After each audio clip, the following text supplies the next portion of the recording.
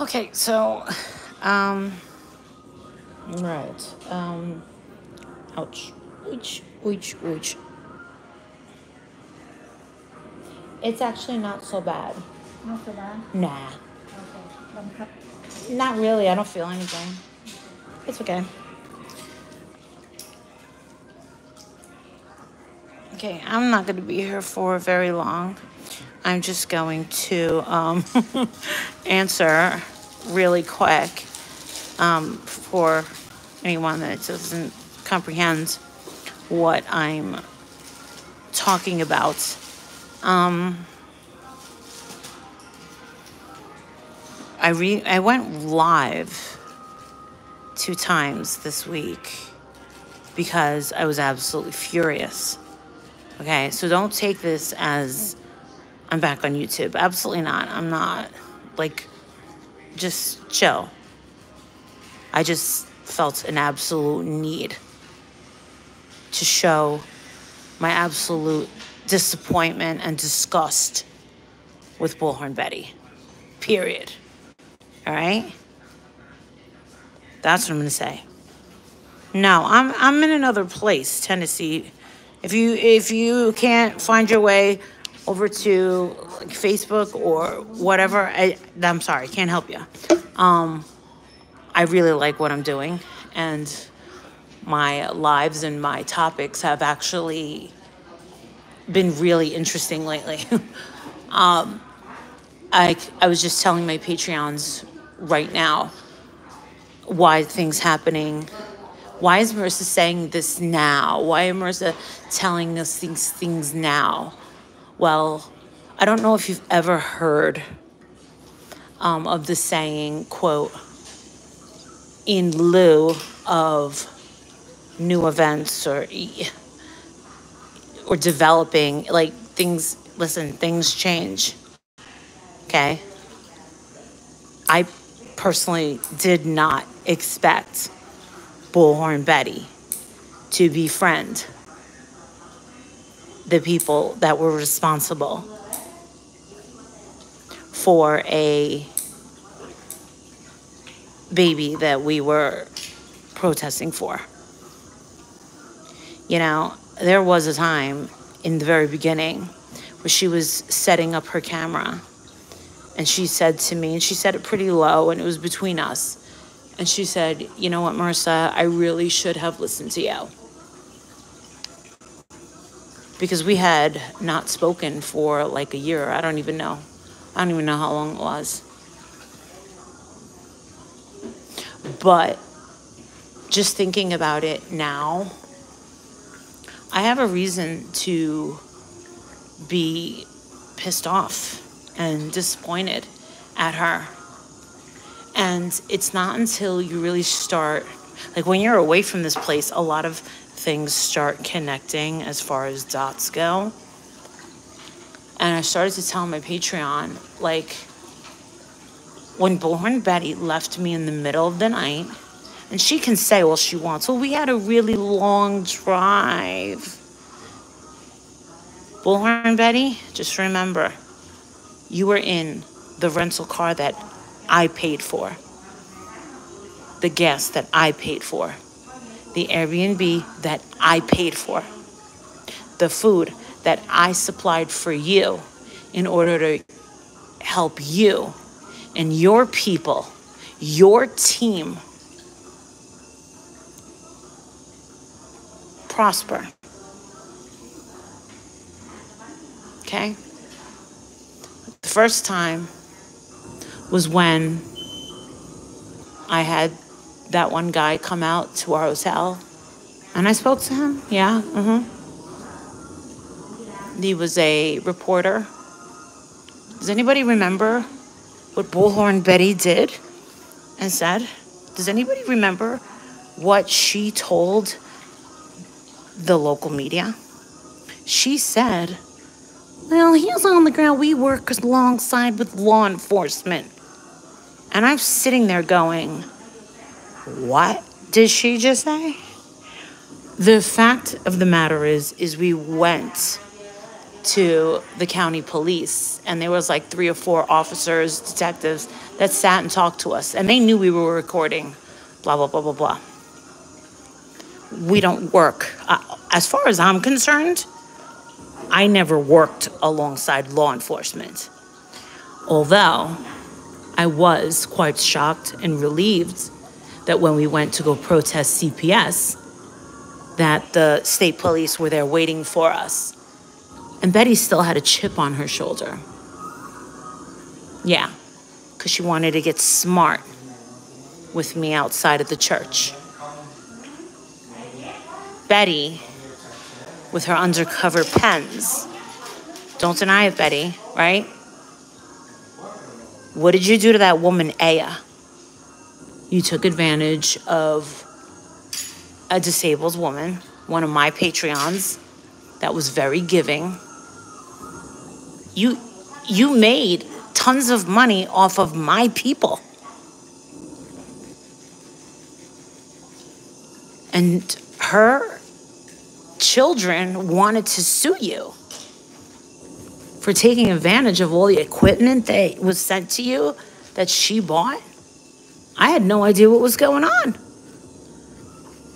But I got blamed for that, right? No. Bullhornbetty, I don't know if anybody remembers this, but I was the first one to arrive in Knoxville, Tennessee. I'm sorry, but I just did not want to stay in a hotel in Kings, what the hell is that town where Summer lived, with the town over? I just didn't want to be that close to them after seeing how dirty and disgusting the wells really were. So I didn't get to actually finish my story yesterday. Bullhornbetty actually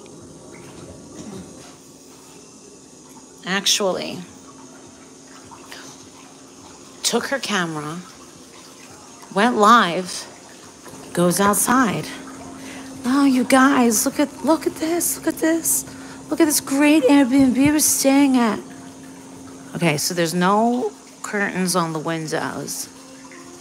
Oh, look at how beautiful it is. Oh, blah, blah, blah. And we all have our own rooms. Anybody remember that? Well, guess what? The next couple of nights, we had people walking by. They had someone out there that looked like they were homeless. I guess it was Olivia that said something, said, I really think that this person that's sitting on the ground is recording us from across in front of a building. And I go, that Bullhornbetty said some shit like, oh, well, maybe they're just homeless. I go, oh, with a cell phone recording us? I said, that makes absolutely no sense whatsoever. Sorry.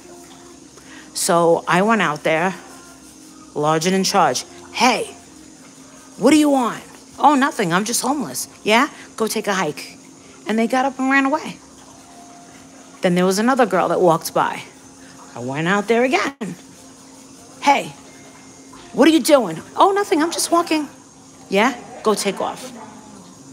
We get back one night, and there was a bag. There was a bag, people, hanging on our door with heat warmers for our hands or something. No, nothing.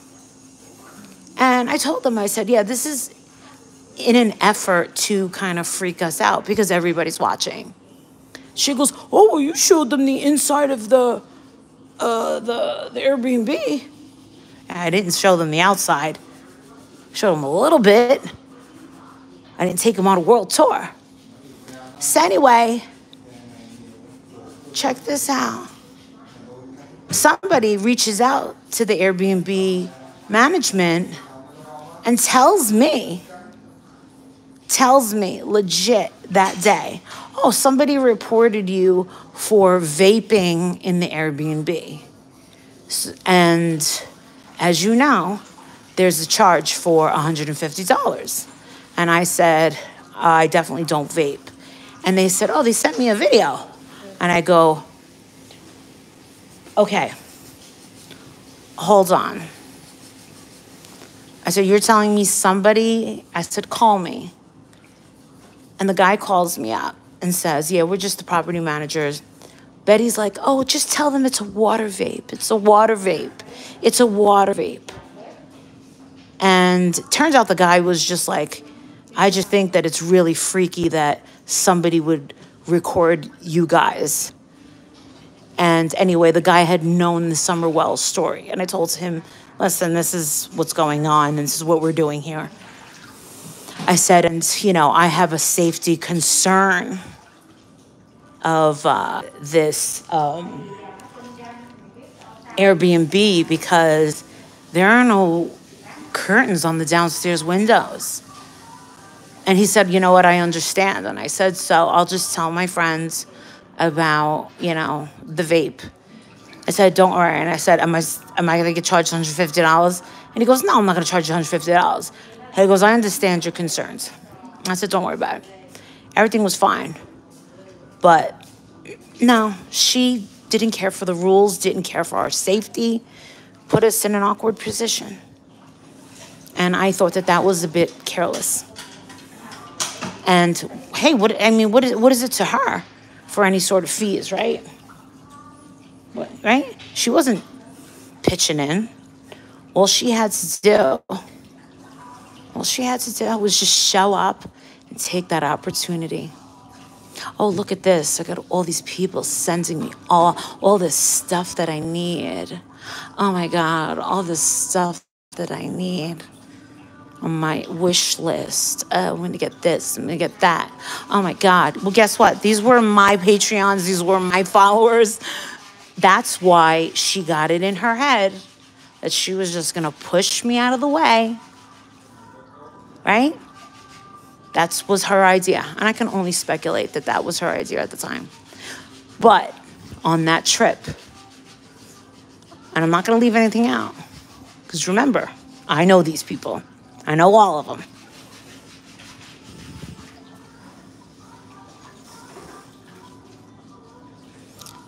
I'm not looking at comments, so please.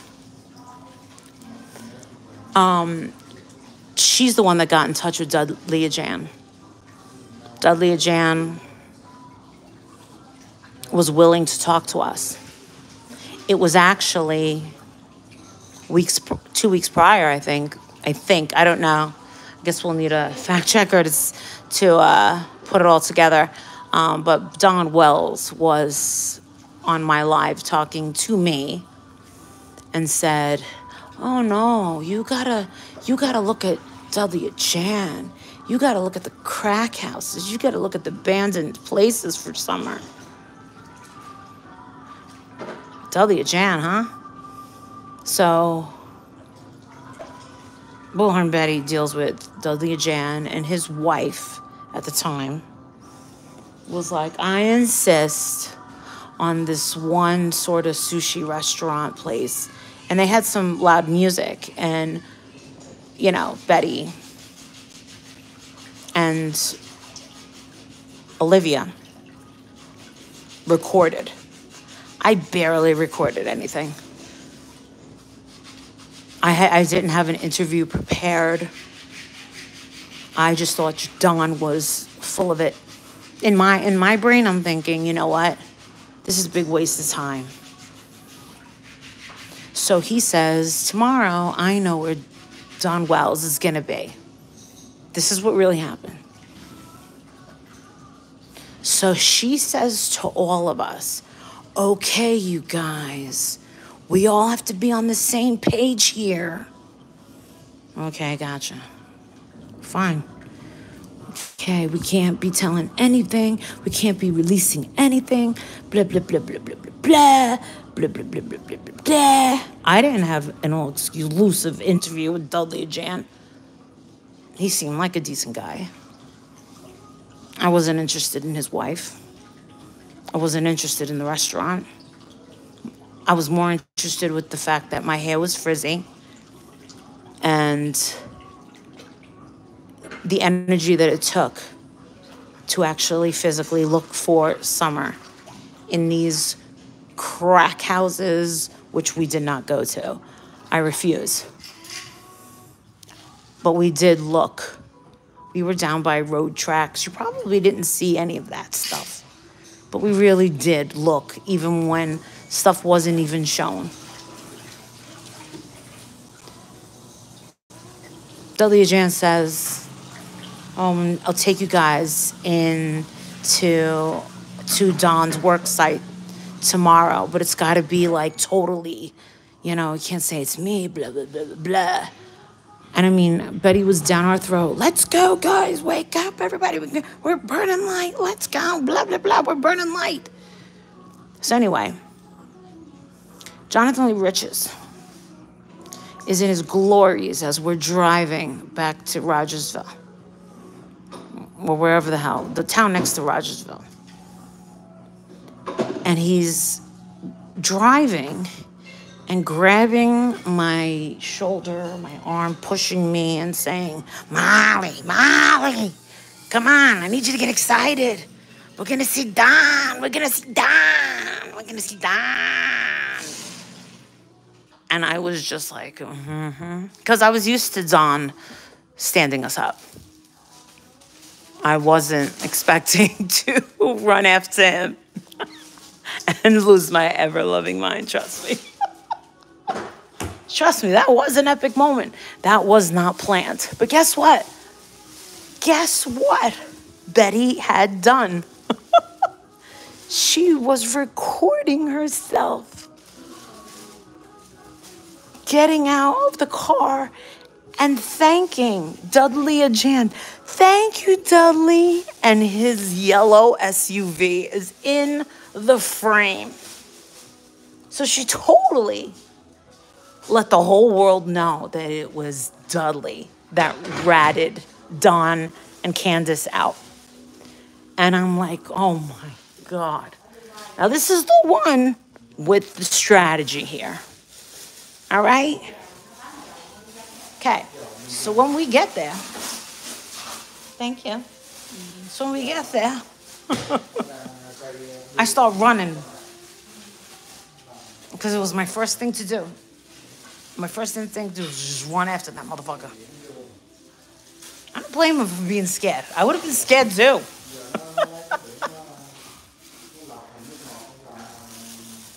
Candace is shaking. I don't know, all of a sudden, badass little Bullhornbetty isn't so badass anymore. Who was the only one mouthing off to Don and Candace? I'll tell you who it was. It was me.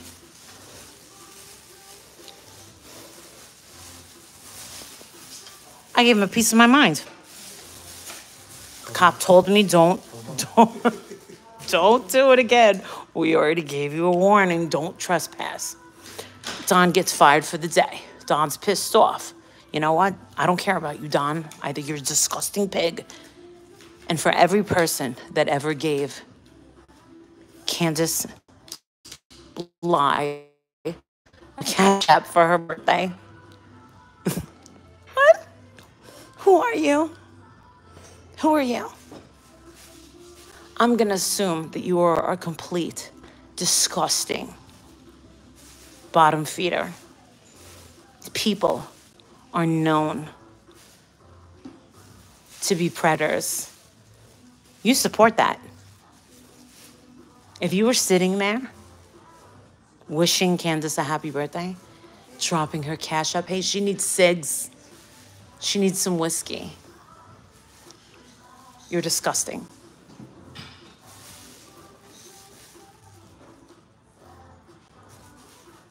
Absolutely disgusting. I don't want to know you.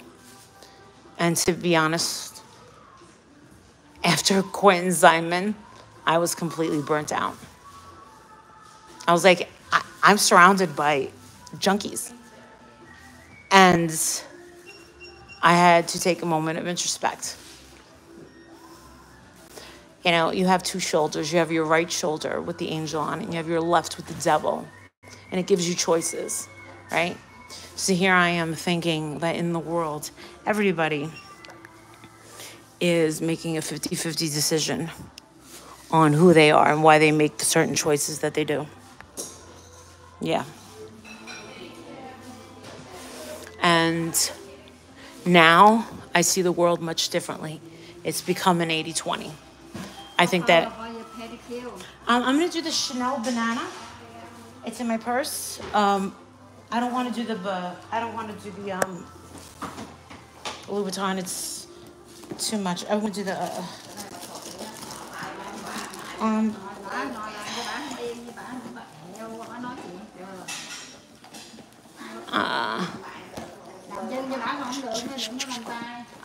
yeah, I just think that a lot of people are making, and I'm not just saying people on this platform. I'm just saying across all platforms, across the country, across the world, that it just seems like there's just more bad people in the world making really bad decisions. And you know how I feel about bad decision makers. Don't like them. And that's my opinion. I'm watching people make repeatedly bad decisions all the time. Try to give them a little bit of a free advice, simple advice. It's not good enough. Nothing's ever good enough. Here's the banana. Here you go. That's so pretty. I lost the cap here. Okay.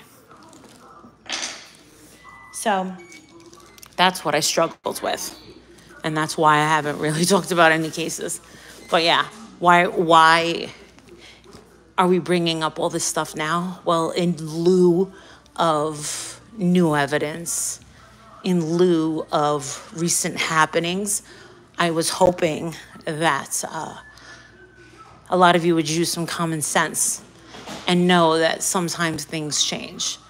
I actually haven't talked about Bullhornbetty until I was messaging her saying, dude, what are you doing putting my name in your lawsuit I know nothing about? I didn't follow it.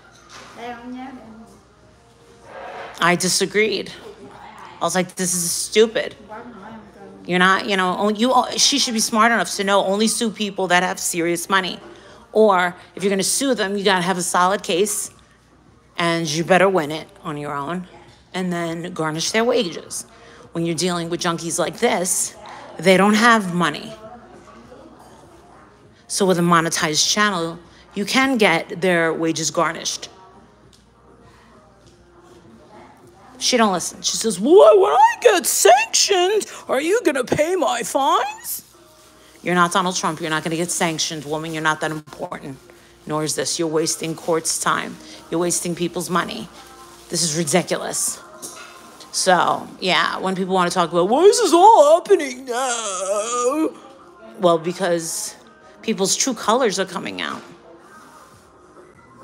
And I'm sorry, I just don't like sticking around for it. You know what I'm saying? That's all. Anyway, let me just say hi to a couple people. Tony, so glad you called out that weirdo stalker, MM. Can't believe she was live streaming herself, snooping on your Facebook, and bad-mouthing your dog. I'll tell you what, Tony. Violet is jumping on my bed. Violet is in good shape right now. Thank God for prayers. Thank God for believing in Jesus Christ. Thank God for the crucifix and the Tom Cruise blanket that she had when she went into the hospital. I do believe it saved her life. And I just have to be a little bit more concerned with that part of her diet. And we will go on with that. MM is a miserable person with way too much time on her hands. Remember, an ugly heart and idle hands is a deadly mix. Her obsession for 6 years has done more damage to her life than it could ever do to me. Right? But she's not the first. Certainly not the last. Right? But anyway, I don't care about her. And I think that bothers her. Anyway, I just say hello to... Love you, miss you so much. Hello. Hi. Well, listen, I told everybody. Who remembers when I said, oh my God, Benny Keys slept with Candace? And Bullhornbetty goes, on the trip, Oh, shut up, Molly Golightly. Shut up. See, this is misinformation. Yeah, I think I was right about that. I kind of had that look. So, hey, are you getting my nails done? Well, yeah, I got a facial yesterday and a massage. And today I do my nails, and now she's about to paint my feet. Thank you so much. Because I got a vacation coming up. Anyway, that's all I just wanted to say, like, in lieu of new information. That's why you're finding this out. I am incredibly disappointed with how many frauds and just disingenuous people. I don't know how much money you could possibly be making in order to really sell yourself, sell your soul to the devil. I mean, it's not worth it to me. Just not. It never was. But you pick your poison. She's progressively gotten worse. Who, MM? Well, duh. More fixated and manic. Well, I hear that it's like more about Laura. Her life must be truly miserable. Of course it is. She's never gone anywhere. She's never done anything with her life. Nobody in her family likes her. She's got no friends. Listen, 2 of her former friends told me that her whole life is her kid's sport. And then she waits for the husband to go to work, kid get on the bus, and then she's on YouTube until right before they get home. Wash, rinse, repeat. Truly miserable that she spends so much time judging others. Well, the thing is I don't know why she judges others, because she's got a lot of issues. But the thing is she's not normal. And she's not respected. And there's nothing really to her. And the thing is what could I or you or anyone else, there's nothing Laura can do to her that's gonna hurt her any worse than her life already is. That's really what it is. Hey, Cork. My favorite YouTuber. Not anymore. I seen her. I don't even care. I don't even care. She's just going over my live streams. Yeah, because she's so vested in me and my dog. I knew people were jealous of my dog. I'm not dumb. I'm not stupid. But yeah. Always looking through my Instagram. She's a weird person. She looks at Instagrams of other women who are just housewives in the suburbs. Whereas, I would be, scoping out Janet Jackson's profile on Instagram. You know what I'm saying? Too much of an interest. And I've been gone for a year from YouTube. Oh, my God. Get some help. She's just scary. But that's the thing. Idle hands, ugly heart, deadly mix. Karma's been handing it to her for a while. She never once did anything in 6 years. And I have to say, that is the saddest thing I've ever heard. Her dog is always being screamed at and locked away. Doesn't she have a gigantic rescue dog? She's not a good dog mom. Whatever. I'm not going to talk anything about her dog. I'm sure her dog is wonderful. Anyway, I'm going to consider going live later on Facebook. A bit tired from all this beautifying myself. But guess what? 9 days and counting, I'm going to be dropping the picture of a lifetime. Thank you. Bye, guys.